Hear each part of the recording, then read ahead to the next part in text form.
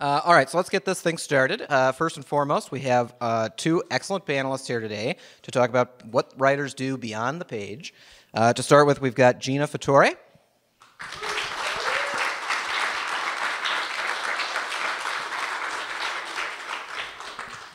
And of course, Javier Grillo-Marxuach.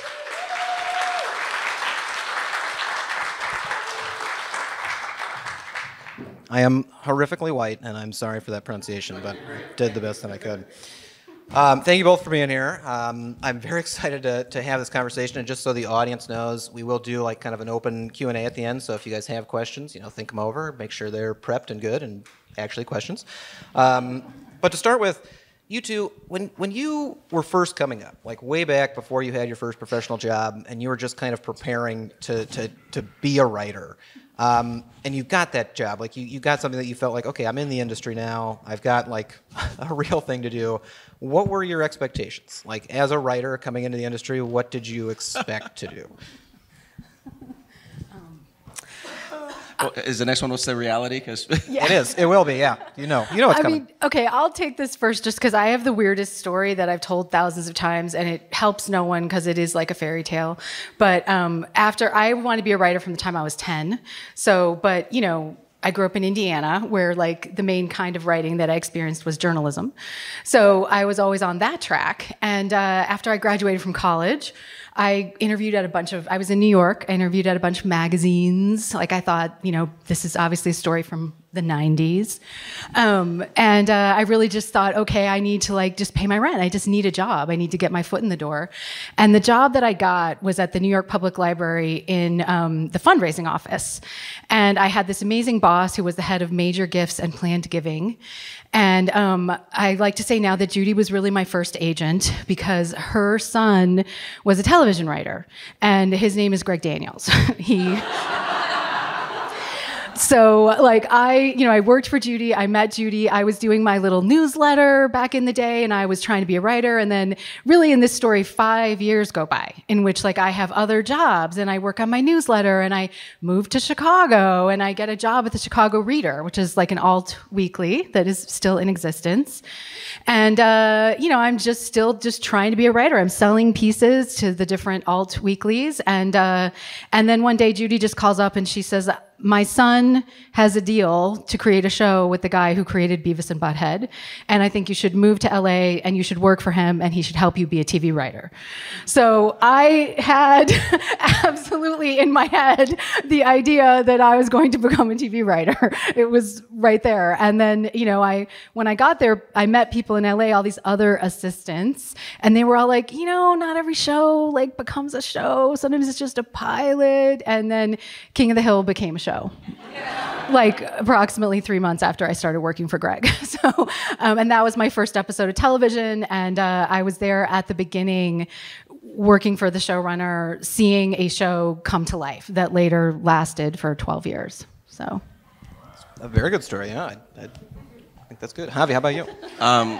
Like what was my expectation? Yeah. Okay, so like Gina, I always wanted to be a writer. When I saw Star Wars at the age of 7 in Puerto Rico, where I grew up, I just looked up at the screen and said, I don't know what that was, but I want to do that for the rest of my life. And so as somebody who came to the United States, everything. Do you remember that? You don't remember it because you're from modern times. There was a cartoon where Porky Pig goes to Hollywood. And he's driving his little cartoon Porky Pig car onto the lot, and there's like people carrying giant props. There's always people carrying giant props, right? So like I always thought that, first of all, giant props. There's always somebody with a giant telephone or like a giant dog bone or something, and like people carrying racks of costumes, and Edith Head is somewhere directing the, And I thought it was going to be like that kind of like experience, like what they tell you you're going to have when you go on the Universal Studios tour, And especially like being so bright-eyed and being somebody who like, my dreams in life kept coming true, like my parents, I was not very comfortable in Puerto Rico as a child. I think it's because I'm so pale. So like, we moved to a cold place, which was really good for me because I'm so pale. And we moved to Michigan. And then I got to go to the same grad school as George Lucas and all of this stuff. And I thought, like I said, I thought it'd be all giant props. I was rudely awakened in my first job, which was working for, a lot of the first jobs that I had were working for men who had come up in the 80s, when television was essentially Mad Men with cocaine. So you know, like working with these guys, and some of them were you know, at the peak of their assholery. It was a really rude awakening, because you realized, oh my God, like, it's not just people carrying giant props and stuff. Like, you meet some people whose work you've actually seen and admired, and this is how they treat other people. So it was a very big disconnect between, you know, the Porky Pig Goes to Hollywood and what I actually experienced in my first few jobs, you know.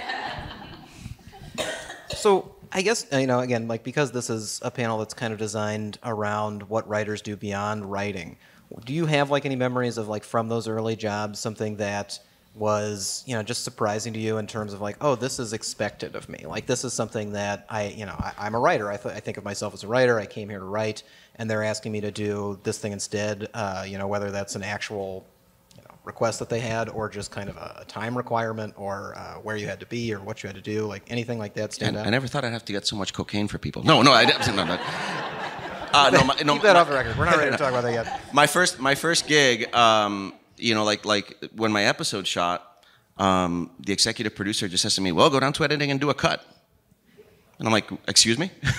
You know, yeah, go down to editing, talk to the editor, tell him what you want, or whatever. And I'm like, "Well, I've never done a cut before." And he's like, "Well, talk to the editor, tell him, you know." And I went down, and this very nice editor who was, you know, working on the show sat me down, and we talked over what it was to do a cut. And the one thing is, a really interesting thing about working with people from the 80s is that even though their personalities were very much defined by the era, especially, you know, there's certain schools that came out of the 80s that were extraordinarily driven by, you're the writer, you go do it.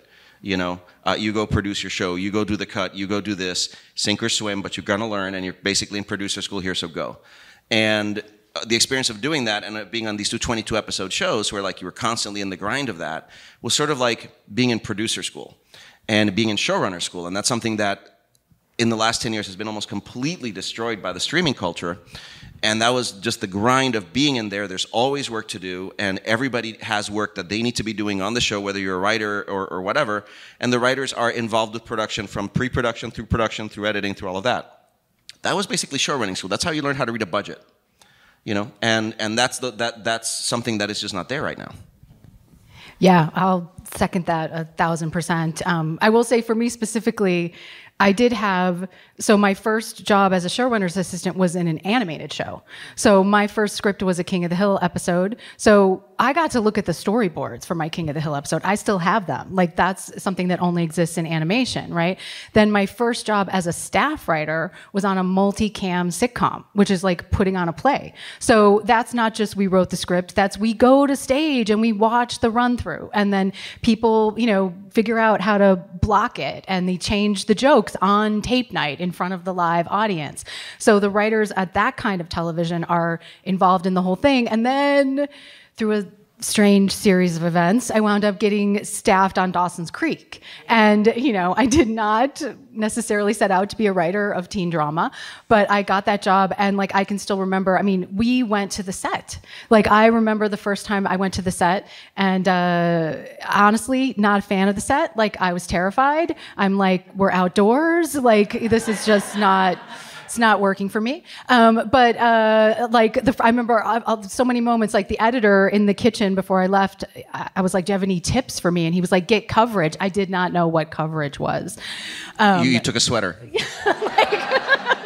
I mean, it was, yeah, like, so I do say in meetings now, like, Dawson's Creek was my film school, because I had the same experience with the editing. Like, one of the big episodes that I wrote, like, by myself was 20 minutes over. And so it was just like, you know, at that point we may or may not have actually, you know, we had a lot of chaos, season 3, which is documented in my colleague Jeffrey Stepakoff's book, which I'll put out a plug for.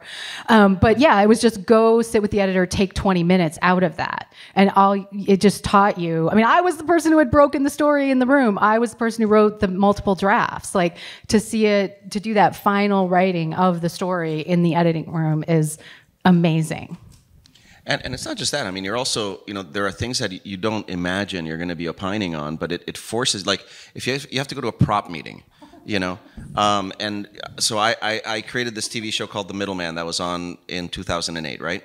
And one of the things that I always thought as a showrunner you need to do is to like make sure that you establish a clean direction for everything. You have to make sure that everybody knows the word cloud of the show, like what is the conceptual foundation of the show. It's a pretty much the only job a showrunner has that makes the showrunner special. So the showrunner is the only one who can define what the show is for everybody.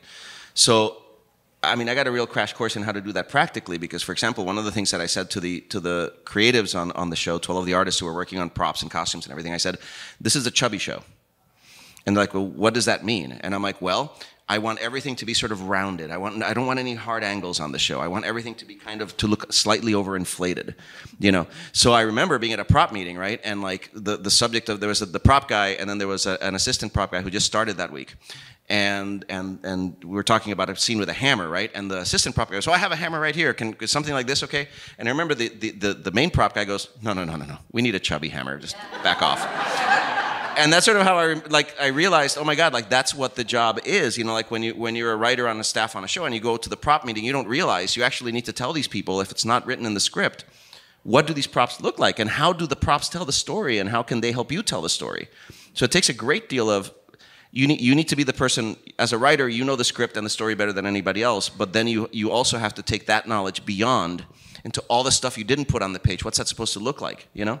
So you knew that, like when you were a showrunner, you knew to come in and you had that vision of like, this is a chubby show. Oh yeah. But do you remember when you learned that was something you had to know to be in that role? Like to be the showrunner, you had to kind of understand when you were going to talk to the prop guy, you better have an idea of what to tell him?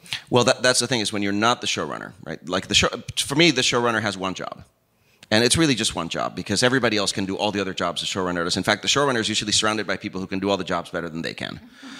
The showrunner is basically, and I don't believe that there's geniuses in the entertainment industry. I'm sorry to any geniuses that might be here. I think there's situational genius. You're the showrunner, you've been anointed the situational genius. You're the situational, that's your situation, you're the genius, right? What makes you a genius is you know the show better than anybody. The show's in your head. And your job is to define that for yourself and then basically be like the Energizer Bunny, and any room you go into, you're just pounding the cymbals of this is this kind of show. Maybe you're saying it's in costumes. So when you're not the showrunner, right? Part of your job is to get into the head of your showrunner and know what they're going to like to see on the screen.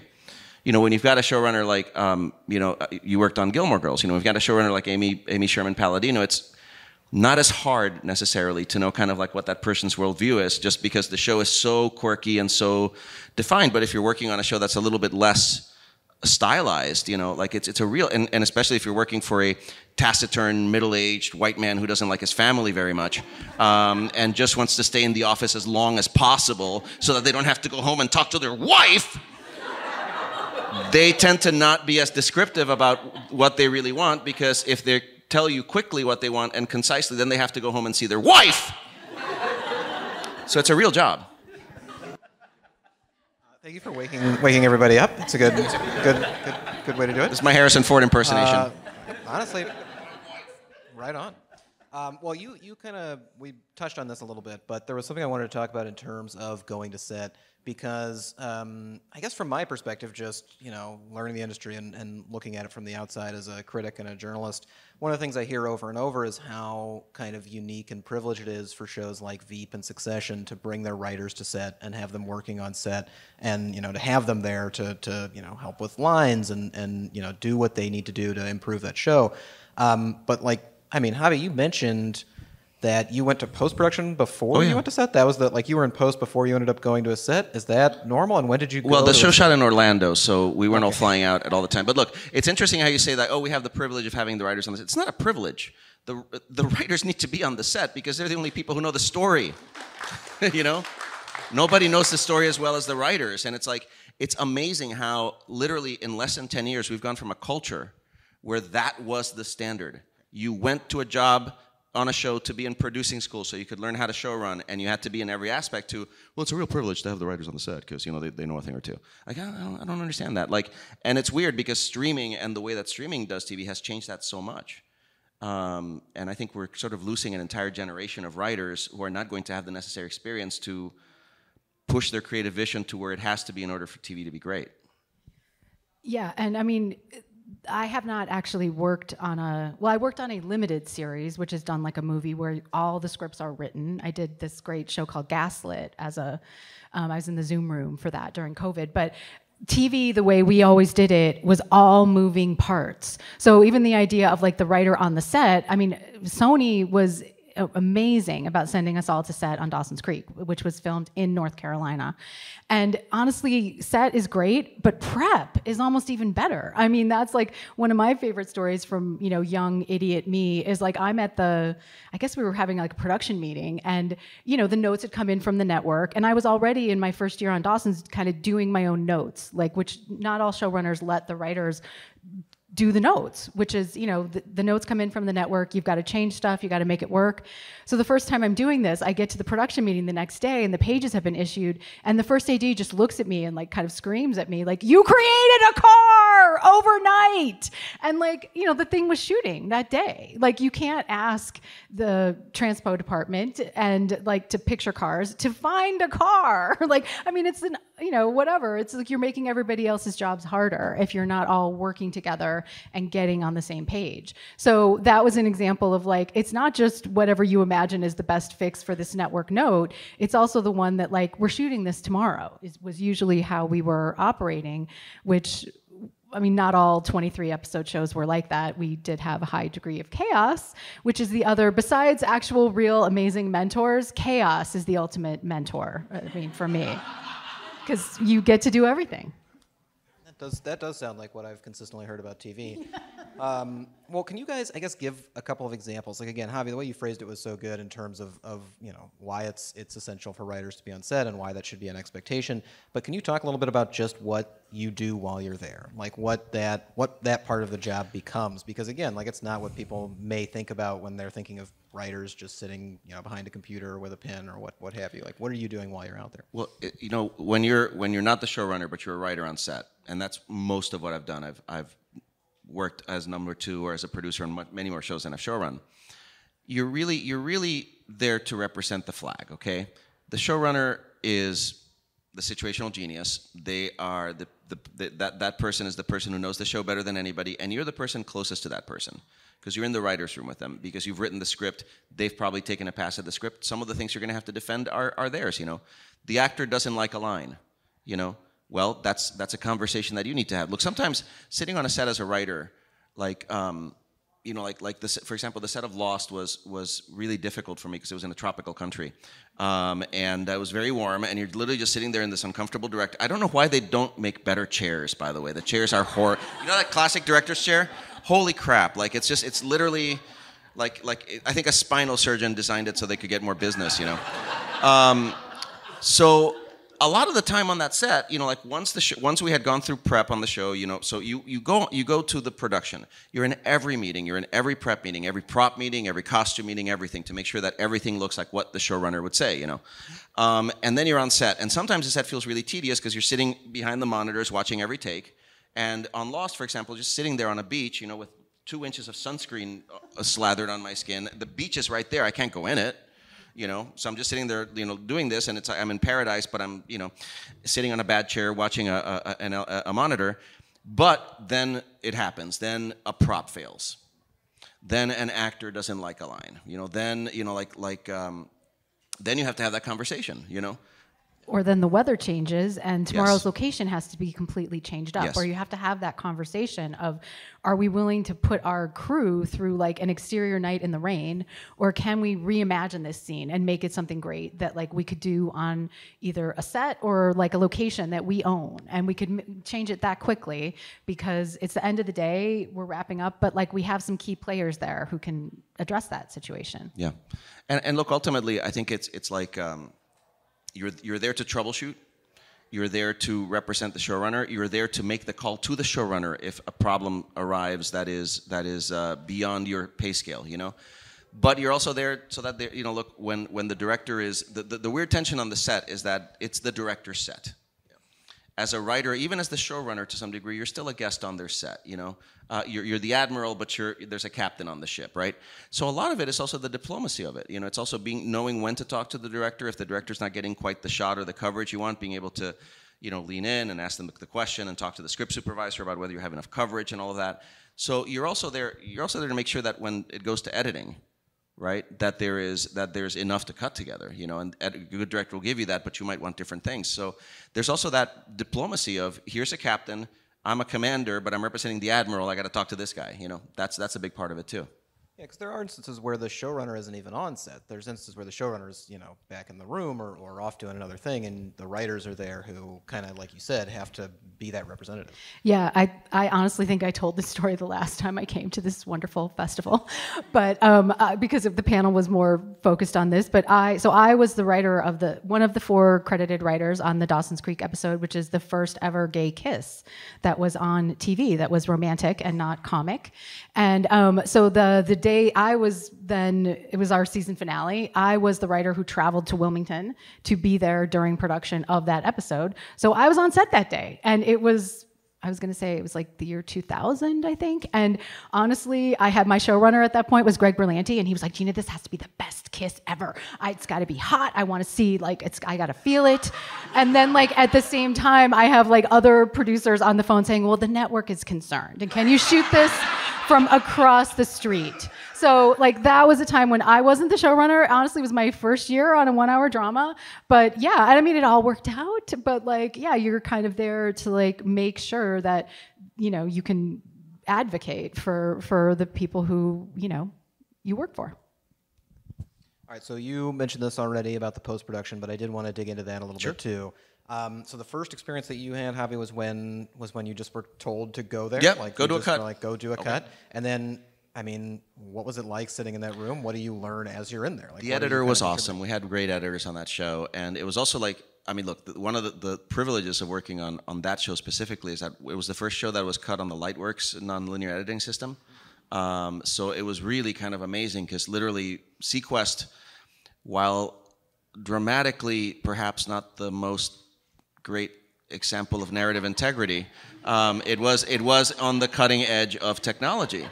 So, so we, you know, like, I mean, we were cutting nonlinear, and that was amazing, and we were also doing the CGI visual effects. So, like, a lot of the post-production process was, you know, the battle is spelled out in the script, but you still have to go talk to the storyboard guy who was working with Amblin Imaging, which was a CGI company that was built specifically for Sequest, you know, and start working on all of that stuff. So, and they were on the Universal lot, so our job was expanded by dint of. By the way, another reason why I don't like shooting in other states or other countries is that, you know, if you have everything in the same place, it makes the showrunner's job and the producer's job a lot easier, because you can go to costumes, you can go to VFX, whatever. But look, the editor said, here's the cut. I had seen the cut on tape already. It was a VHS tape back then. So I knew what the show looked like, and I knew kind of what I wanted it, you know, whatever. And the job is, you know, you sit there, ideally as the writer, you've seen everything that's been shot, all the dailies have been sent to you. You know what's there, and you basically talk with the editor about, can we make this tighter? Can we do this? How are we telling the story here? Ultimately, there's a lot of jobs like that where you think, oh, this is going to be very technical and very that and all that, but it literally just boils down to one thing. What's the story you're telling? And what's the most economical? In TV, economy is everything. Even if you're doing a languid drama, you know, you still have to have a real sort of economy of storytelling in it. So you could know nothing about nonlinear editing. If you know what the story is you're telling, which is what the writers do, you have a good insight to have when you go into an editing room, because you can tell the editor, look, I feel like we need to be on this character more because that's whose story it is, you know. So even just that kind of insight is incredibly important. And yeah, we took 5 minutes out of the episode, and you know, the editor was great, and he talked me through it, and I told him kind of what I wish we could do, and he told me whether we could or not, and we talked about the coverage we had, and we went from there. You know, the other great thing about that particular thing is, you know, Gina was talking about how maybe the showrunner isn't on set. The showrunner should be on set and in post and anywhere else as little as possible. The showrunner, and it's interesting because a lot of showrunners go to editing to hide from their writers. They go to set to hide from the writers, you know, and then you know, like the show gets shot and they say things like, well, you know, I got to go into editing to find the episode. To which I always wanted to say I never did because I like having jobs. Well, you know, maybe you should have tried to find it in the writer's room because that's where you lost it. So a lot of the job of the producer is to try to keep the showrunner's butt in the writer's room, where they can actually put that vision that they have to play at the most seminal level of the show. Okay, so that's, you know, that's why post is important. You know, that's why you need to know what story you're telling. That's why you need to know how to deal with those aspects of post so that your showrunner can stay where the story's at. Gina, do you have anything to add in terms of like just kind of what writers can like? I feel like this is something that's come up because of the strike and because we're talking about what responsibilities they're allowed and not, like writers in the guild are allowed or not allowed to do, and we're seeing people who are disagreeing over whether or not, like, hey, I it's in post, like I can go help with post, and other people are like, oh no, that's off limits. Can we, like, is there a way to kind of help, like, I mean, you broke that down great, Javi, but like, is there more we can say to kind of illustrate why it's a writer's job to be there and why it is writing still, even though you're talking about cutting and editing an episode? I mean, yeah, the whole, I mean, honestly, the biggest I was worked on shows that are quite inexpensive. So the biggest sin you could commit was to shoot a scene and make people, stand out in Dawson's Lawn all night long and not put it in the show. So that's what the room was for, that we were supposed to know what the scenes were that we needed to tell the story. And that's just a waste of money, but it's also just a waste of everybody's time. It's really hard to make anything. So yeah, like I had a very satisfying moment once where, like, I also have been on staff more than I've actually been a showrunner, but the thing that you say in the room, and like, let's just say they don't listen to you, but you're like, I don't think that's going to work. Like, I think these two scenes, you don't need A is going to connect to C and you don't need B. And like, once you've said it a couple times, you just let it go, because that's what it means to be in the room. But then to be in the editing room or to watch the final cut that the showrunner has done and realize, oh, I was right. It's like so satisfying.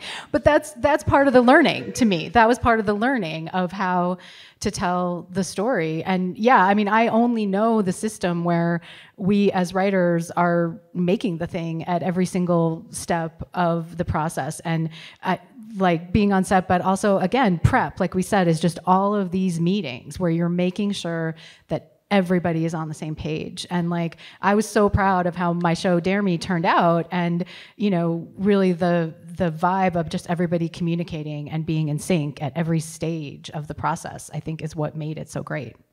I think that's what a good showrunner does. I mean, it's like it's really about channeling all of the energies into the same direction, And I think that a lot of showrunners, look, writers temperamentally, as a stereotype, are not the most communicative outwardly people, and are not the best sort of like most gregarious kind of.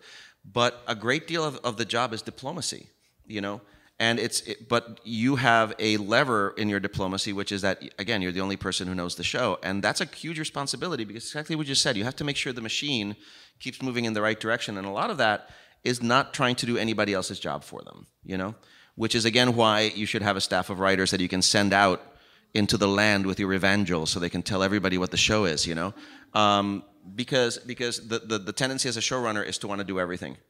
It's to want to be in the editing room all the time, pretending that you're actually doing work, Nonlinear editing has created an entire brand of producer who, whenever a non-writing person says, I'm great in post, run for the hills, okay? That just means they know how to sit on a leather couch and make an editor crazy. Because nonlinear, non-destructive editing means you have levels of undo. You can literally look at a scene and just frame fuck the scene till like the cows come home. You just literally say, oh, what if we cut the tail? What if we do this? What if we do that? Hey, can we do a little chroma key effect here? And you're like, dude, it's a cut. You're fine. So it really is about being out, being with the people, being everywhere you can be at any given time, and making sure the energies are all flowing in the right direction and the machine is greased properly, Well, you talked a little bit at the start of this even about how, like, all of these skills are essential to what you guys do as writers, and they seem to be skills that you guys learned by doing. Like, you were in the job, like you had the job. People either told you, like, hey, you've got to do this, or it just kind of came up along with the rest of your responsibilities.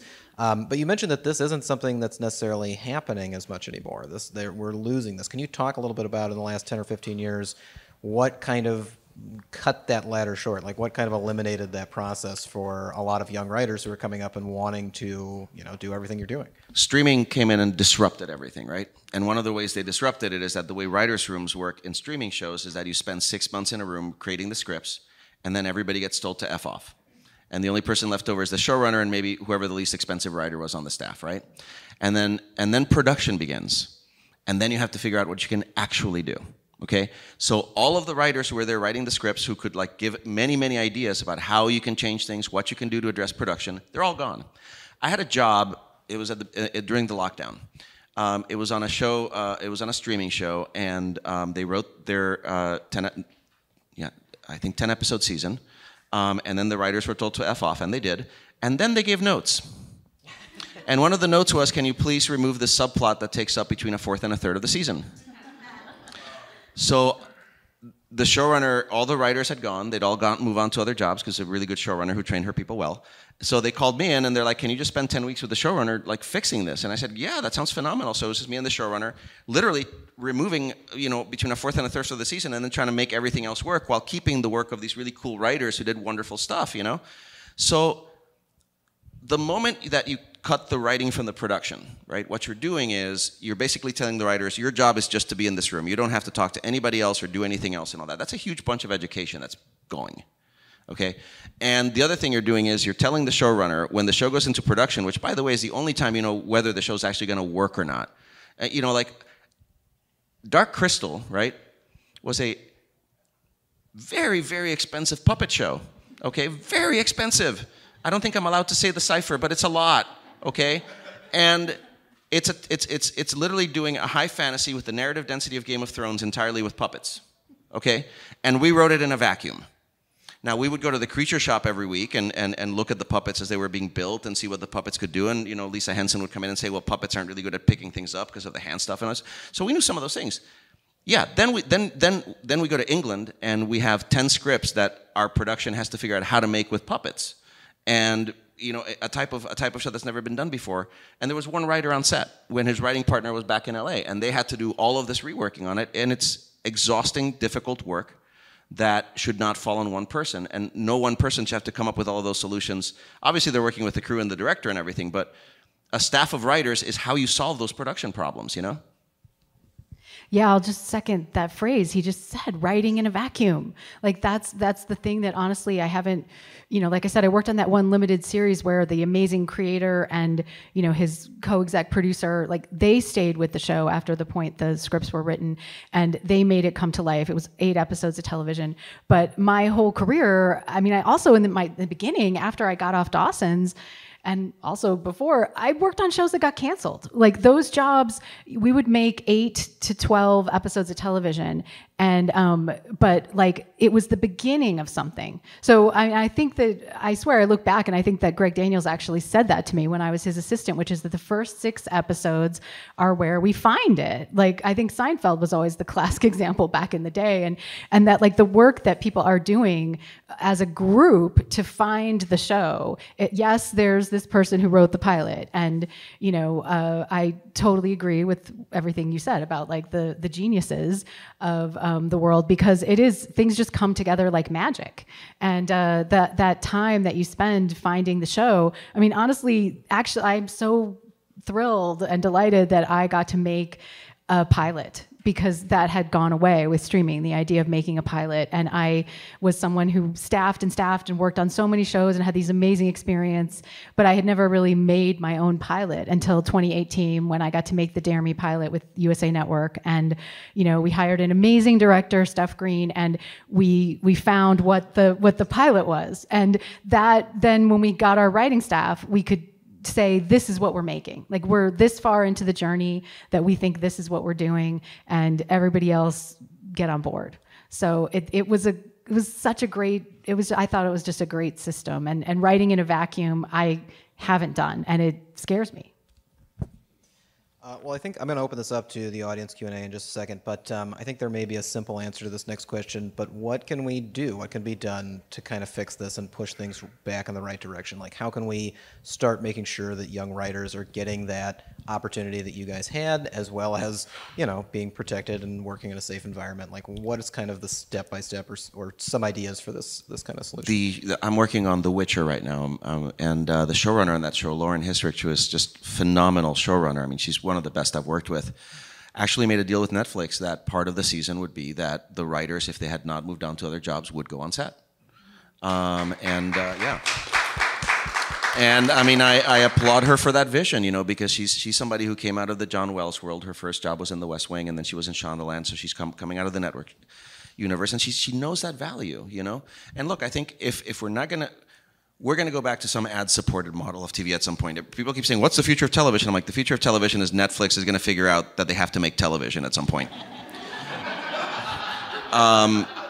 but they're never going to have ads. They're never going no. You know, and they're never going to release a show like on a certain date and time. They're never going to do that.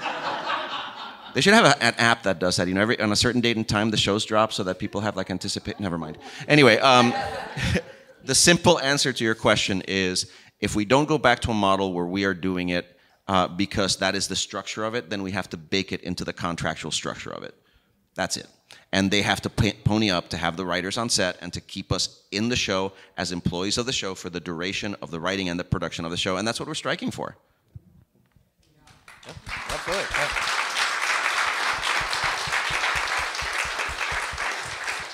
Yeah, what he said. All right. Well, last thing for me was just, it can be very difficult for a young writer entering this new world. You know, I mean, when you start a new job in any situation, at least I always feel like I'm a fraud and I don't know why I'm here and I don't have any, like I just do what they tell me to do.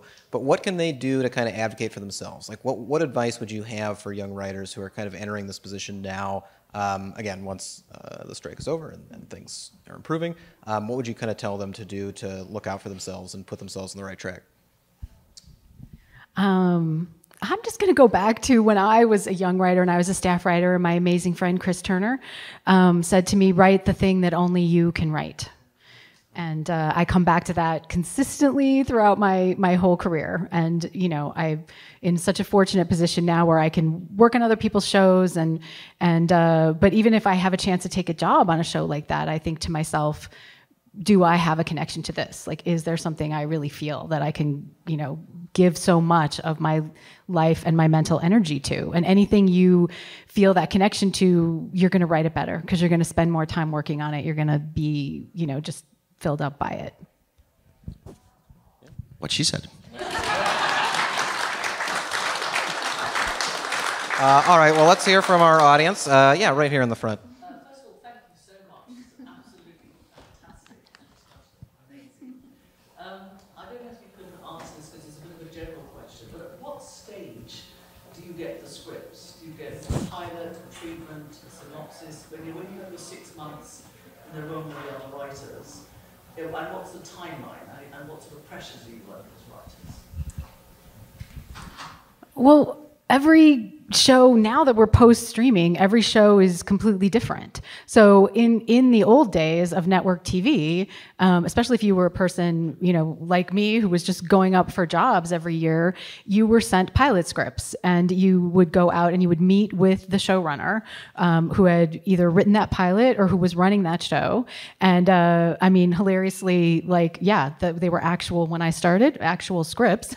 And yeah, you would just read them and try to, you know, prepare for your meeting. Sometimes they would actually show you the pilot episode, and then you'd have a meeting. And if you got the job, you know, when I got the job on Dawson's Creek, it was season 3, and thankfully, you know, we're not just TV writers, we're TV fans. I knew someone, even though I had not seen any of Dawson's Creek, I knew someone who had the whole thing on VHS. So I showed up my first day having watched all 35 episodes, having broken them down beat by beat, scene by scene, and thinking this is what this show is. But you can't do that with a new show. Like, you just show up having read the pilot, you know, thought about the world, and it's very much a job where you're making it happen right then and there.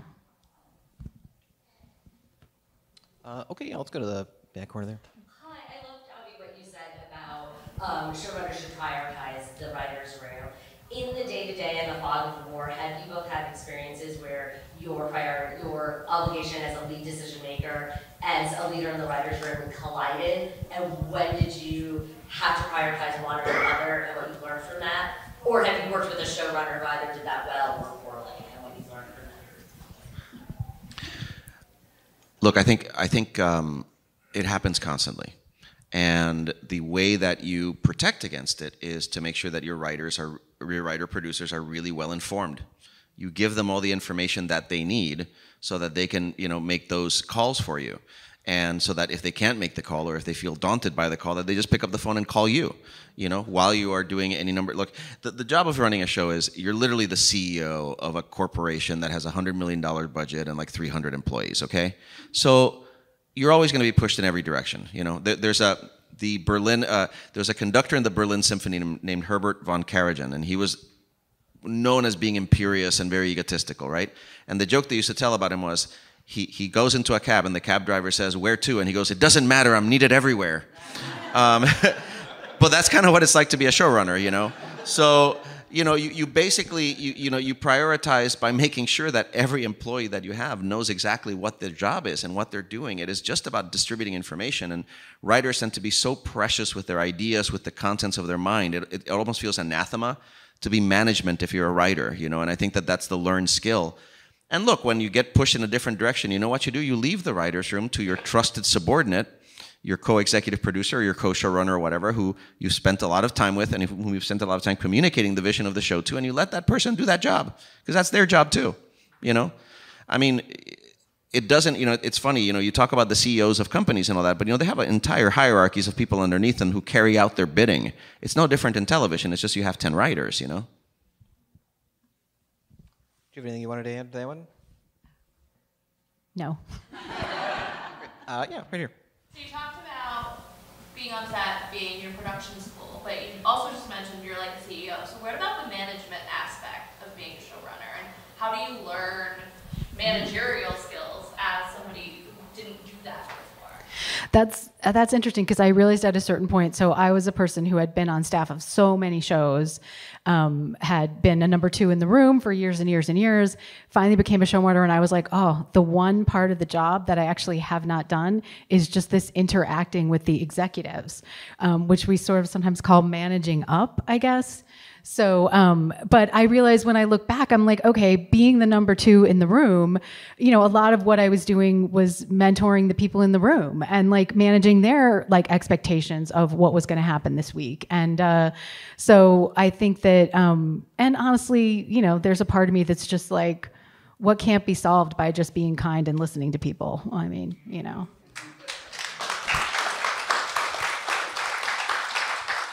I mean, what she said, you'd be, you know, I had an experience where the lead actor on my show was complaining about her boots. And, you know, I went to the costume designer and I said, the lead's complaining about her boots again, you know, we need to do something. And then she berated me for about 20 minutes about how she didn't have enough money or time or people to get, to send a dedicated team on a shopping expedition to get the boots. And I listened to her, and then after that I said, yeah, but we still have to get new boots. You know, but the difference between me saying, get the fucking boots, what are you talking about, do your job, was I sat there and I listened to this person who was very upset with me and very upset about certain structure, and I listened and I said, look, I understand all of that. This is the problem on the table right now, but she had the opportunity to vent to me, to have those 20 minutes of my time, which as the resident genius, that time's very valuable, right? My time's extraordinarily valuable when I'm the genius. When I'm not the genius, my time's shit. When I'm a co-EP, my time is yours. You can do whatever you want with me. But no, but just being able to do that, and it's like, look, sometimes that's your job. Sometimes your job is you have to be someone's hate puppet, and you know, look, if it's just what you do. But it's what Gina just said is crucial. It's like maybe you don't know how to be a manager, but if you're a decent person and you do the thing you think is right, i.e., listen to the person, i.e., give them a clear directive, i.e., whatever, it's not that hard. You know, specifically because you have authority. And once authority is bestowed on you, you're de facto the person who's going to make the decision anyway. Yeah, let's go to the back right there. Hi, thank you both for your time. This question is for what Gina had said earlier, and Javier, if you have also had this experience, I would love to hear from you as well. Gina, you had mentioned on Dawson's Creek, you know, let's say a writer being there on set is to represent the showrunner. And you have mentioned that Greg was for the kids and the network had concerns. So I was just curious how you navigated that, or like any tips or suggestions on how to work with that situation. yeah, in that particular situation, you do have to just talk to everyone involved there, because honestly, it's the director's set, and the actors have a relationship with the director in that moment. But everybody just needed to get on board and come together and make sure that we were clear on it. And then through the magic of television, you just get many sizes, right? And like if you have those sizes, then you can make. I mean, it's a little disingenuous to say you make the decision later, but that is how we make TV. Then, like, I could come back, from the set and say, like, we do have the version where it's shot from across the street very wide, and we do have the closer versions, and then everybody can feel a part of that decision. So it is, looking back, I do realize how much of it is communication. And it's the joke for a lot of us. It's like writing, when you're just a solitary writer, is often about the joy of control. And I eventually wrote a book because I wanted to have that pleasure of just, these are my sentences. And TV writing is not that. That is just not what it is. It helps if you're like a gregarious, benign narcissist with a insatiable need for attention born of childhood trauma. And then you just like to telling people stuff all the time. I don't know if that's advice, but I guess that is useful to know. Yeah, sure. Right down the front. So because we're at where we're at as far as writers not being able to go to set and not being able to go to kind of show running school, what would you suggest to writers who are going out and pitching their stuff and wanting to become showrunners? What could we be doing in the meantime to kind of get those skills in the meantime? About 7 years ago, longer than that, I think, actually more like 8, I was getting drunk with Jose Molina before our Dungeons & Dragons game. And we made a list of all of the sociopathic abusers we'd worked for. And then we made a list of the good ones. And one list was significantly longer than the other. I won't say which. So we decided that once somebody's a showrunner, the world has told them they're the genius, and a lot of people don't want to let go of that. And they're rich, so what are you going to do? So we decided to get them while they're young. So we started doing this podcast called Children of Tendu. And the podcast is entirely everything Jose and I know about being in television. It is literally like, I think we've done about 40 episodes of it. It's not like we interview people sometimes, but it's literally just us picking a topic from I just landed in LA, how do I get my first job, all the way up to I just started running a show. It's how we do it. It's not how perhaps people should do it. I don't know. I wouldn't want people to make my mistakes. That's part of it. So I think part of it is a lot of, and that's not just to tell you, well, I'm a great person who's doing this. I'm saying one of the things that's happening right now in the showrunning culture is a lot of showrunners have figured out that this is happening. And they're on Twitter, they're giving out advice on Twitter. I have this webpage. If you're pitching, you can literally go to my webpage and download every pitch and Bible I've ever written, and samples of my scripts and stuff like that. Showrunners who are beginning to realize that the industry is kind of eating its young right now are being very, very forthright about putting their experience out there, mostly on social media. And I think that's a big part of it, And I think that also, because being a television writer, sometime in the aughts became something glamorous that people wanted to do, and fans began sort of, it's weird, right? It's true. Yeah. In the 90s, we were not cool. So, there's a lot of information out there, and I think you need to seek out that information, and I think that, but it is out there because a lot of us have seen this need and are trying to fill it. Yeah, and for the record, you were cool. People just hadn't realized it yet, so we're catching up. Thank you. I think we got time for a couple more. Is anybody right here in the front? Yeah. Young comedy writer, starting showrunner. I hear from my development friends, they always talk about showrunning like a war zone. They're just like, oh, when we promoted this writer to showrunner, they couldn't handle it. I'm just like, how much of that is true given, because I'm talking to development executives. Look, everybody has a vested interest in making their job look like the hardest job in the world so that they look really good when they do it well, okay? And there's a whole cottage industry of writers talking about how difficult it is to write. You just sit in front of the blank page and then you drill a hole in your head and you bleed into the page. That's what writing is. Look, when the time comes, we just bang it the fuck out because we're writers, we're professionals, okay? In terms of like sort of toxic upper management, dysfunctional show running, all this stuff, It's literally just about being a professional, okay? You're a professional doing a professional job. You're not some tortured, sensitive artist who's going to take offense at everything. There are things that need to get done. You have a schedule, you know? And look, most of the showrunners that I know who are in over their heads and, you know, doing the war, it's a war, oh my God, they're just not particularly great managers of their own time. And I shouldn't cast any aspersions. I have no executive function whatsoever. You know, I mean, I can barely order lunch, you know? But when you are on the job, you are a professional. And if you keep your sight on the idea that this is, you know, do surgeons say like, oh, surgery was like a war zone today, it was so much chaos? No, they don't, because they know what they're doing, and so's our job. And the more people sort of treat our job like it's some sort of artistic, you know, it is artistic, but it's not some woo-woo thing where we're sort of wresting narrative from the living rock of the holy mountain. We're fucking pros making a show, man. You know, like, the moment you demystify it for yourself that way, the easier it gets. One thing I will add, just because I do think there is a real issue where people are not set up for success exactly. They've written a great pilot and everybody loves it. And I have watched many people who, you know, were not showrunners become showrunners like just instantly.